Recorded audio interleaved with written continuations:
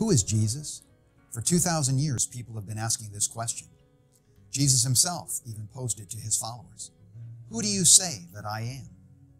Some say he was a historical figure, a man, a carpenter from Nazareth. Others say he was a prophet sent by God. Still others say he was a philosopher, or a moralist, or a religious revolutionary.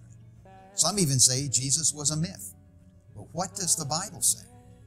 The Bible tells us that Jesus was a man and gives us the details of his birth, life, and death. But the Bible also tells us that Jesus is the Son of God, even God himself. In fact, the name Jesus means Jehovah the Savior. He is also called the Everlasting Father, the Mighty God, and Emmanuel, meaning God with us. So is Jesus man or is Jesus God? The answer is he's both. The Bible tells us that Jesus is both the true God and at the same time he is a real man. This God-man Jesus lived a perfect and sinless human life on the earth. After 33.5 years, he died on the cross to take away our sins and to save us from the curse of sin, death. He sacrificed himself in order to save us.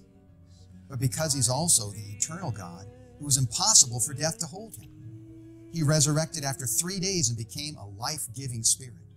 Now Jesus can come into our human spirit and give us the eternal life of God. He's available everywhere and to everyone who believes in him. So who is Jesus? He's more than a historical figure. He's our Savior. He's God with us.